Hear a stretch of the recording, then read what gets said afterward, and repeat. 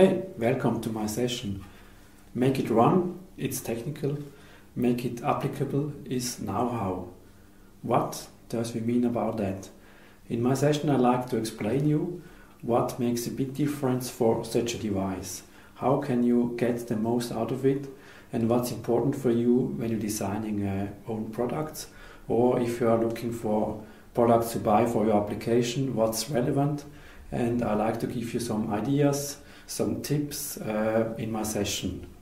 Yeah, let's start directly in it. Especially for LoRaWAN we have some limitations with limited energy and really reduced bandwidth.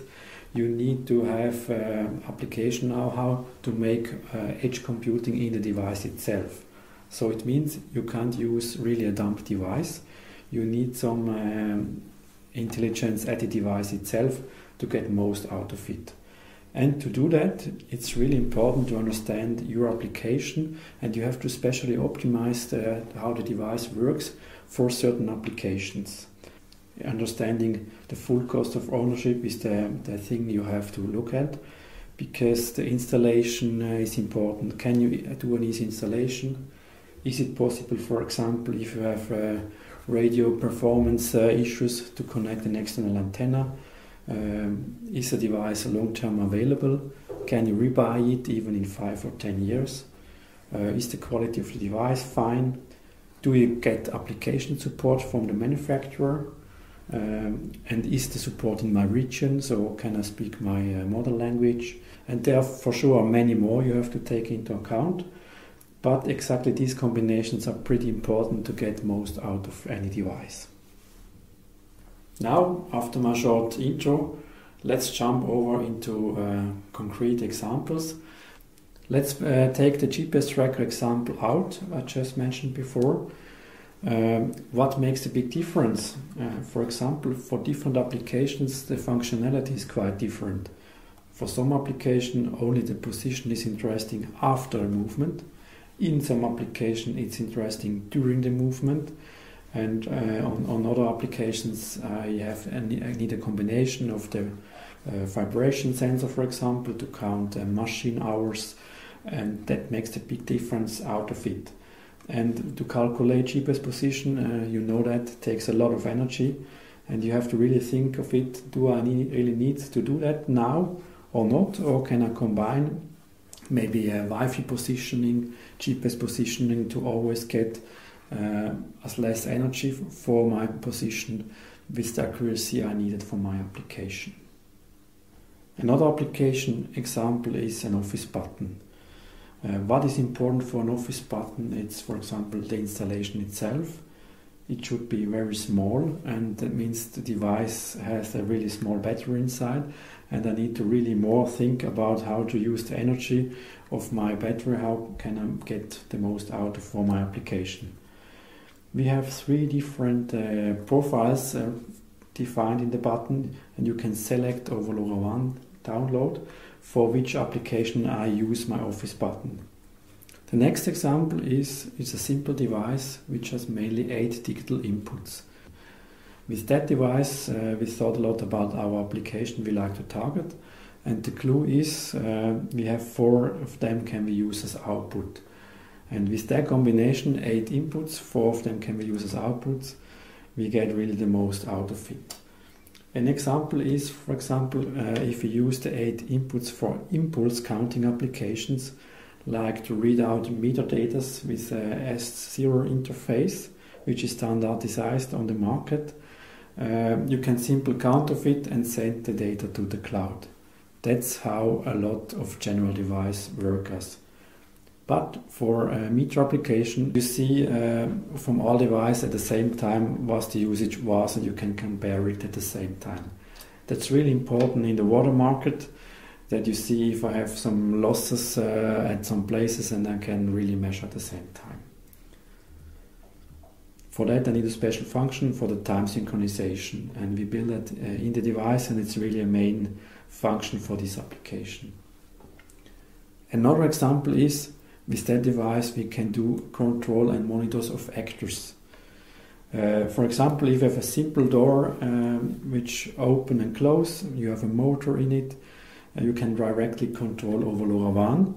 But then you have the problem, all my messages is not clear at which time they go down to my device, and I cannot really control the application for it. So we built an application know-how in it and a small embedded application which runs on the device itself. So you can say open hours I like to have and how the device should react, and I only have to send then over LoRaWAN, open my door, and I get back if there is a fault or if it works perfectly. And in the same matter, we can use the device for pumps. You can switch on and off. We have a counting how many times we switch on and off and what was the hour the device was working on it. The same for simple valves I use in the water field. I can open and close it over LoRaWAN, and I can set a time which the device measures from the open to the close position. And as long as the device acts in that set values, there is everything okay, and the device sends always back everything fine. If it's out of time, then I get the fault back and I have to think of it and go for to check the valve itself. With the same device, we have you can do, for example, a mast switch monitor. There are many infrastructure in the energy market with some power masts, and you have to monitor if they are switched on or off. And it's a pretty safety function that you have always the right position of the switch, or is it really closed, is it really open, or is the switch in a between position. And for that, we thought a lot about the application, and we have a special kit for it to add on the device, which are all mechanical parts inside, so you can just install exactly for that application. Another application with the same device is for object protection facilities. We have a special profile in it programmed.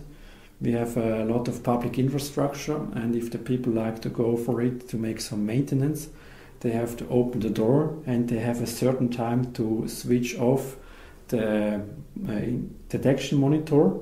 And if that's not happened, we see there is a not allowed entrance at the power station, for example, and then we get some alarm. If we switch on by the key switch, then there is no alarm and everything is fine. Another thing we saw in the praxis is, especially for passive infrared sensors to detect motion, they flutter a lot. So it means if you have some dust before it, you have a lot of enabling and disabling, and if you will send for every thing a simple LoRaWAN message, you will overload the network itself. So it means we have some times in it, so if we see the switch on, then it's deactivated for a certain time, and we always accept a new detection only after that time to reduce the costs for the energy for the transmission of it. What's other important is we can use this device for the transfer in the power grid. And we have a lot of deep know-how of the applications, how they should work and what's important to detect for that applications. We can use the same device as short circuit monitor, and for that it's really important to see at which time the short circuit monitor is switched on, and we can compare with other switches at which stage the first switch off was. The short circuit itself, we need a read back of them. Today there are simple switches and I need a call from the customer that there is no power at it. And that's a big thing we see for the future in the energy field. Comtac, our company which I work, we have over 30 years of experience, and we design many devices, so we saw over 350 projects in that time, and that makes really the difference out of it, and that's our knowledge is really our main thing we have to support you for different applications. So thank you very much for your time. If you have any questions or we can help you, just let me know. You see my contact details in the presentation here, and I'm happy to hear from you. Thank you.